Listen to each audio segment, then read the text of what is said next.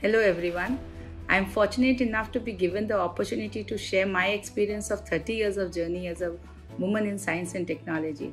I joined MIT way back in 1990 as a young scientist, just fresh out of college and seeing this opportunity to work in the Government of India department. In fact, when I joined, I still remember I was only a girl in my division of 10 officers. The things have changed since then, and now we have at least 20% of female officers in our group.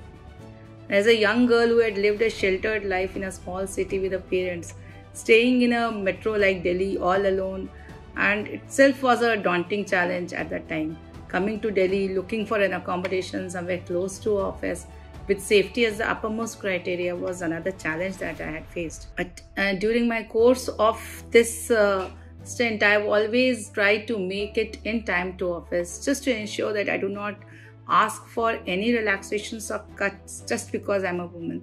And I used to ensure that I complete my job in time with utmost sincerity and to my satisfaction. As my career progressed, so did my responsibilities.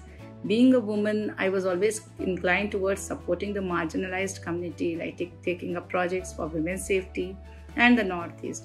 I also got the opportunity to initiate flagship programs like Microprocessor Development Program, and I proudly witnessed the first booting of 64-bit indigenous processor.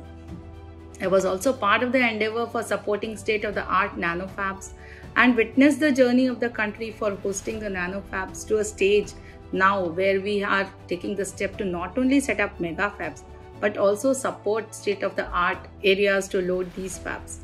And in the end, I would just say that as I'm inspired by Gargi, the great mathematician, I would like that by the time I superannuate, my professional journey should be able to inspire more girls, and so the chain continues. Thank you.